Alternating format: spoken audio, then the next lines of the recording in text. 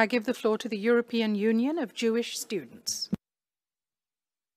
President, in the last 2 weeks, we have seen an explosion of anti-Semitism. Anti-Semitic incidents increased in the UK by 500%.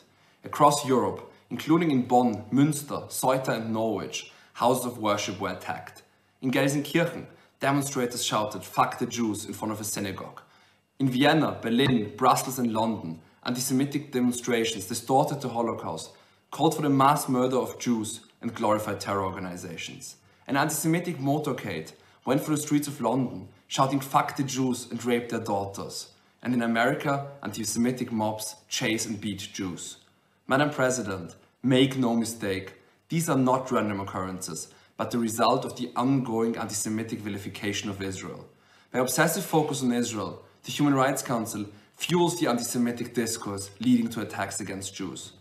People listen to this council, egregiously and systematically portraying Israel as a genocidal human rights abuser, worse than any other country on earth according to this council, leads people to act against the Jewish state and against Jews around the world.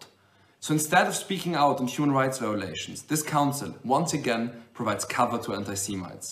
Madam President, this cannot continue. Today, we call on this council to stop singling out Israel. We call on this council to stop enabling anti-Semitism, so Jews around the world can be safe. Thank you. Thank you.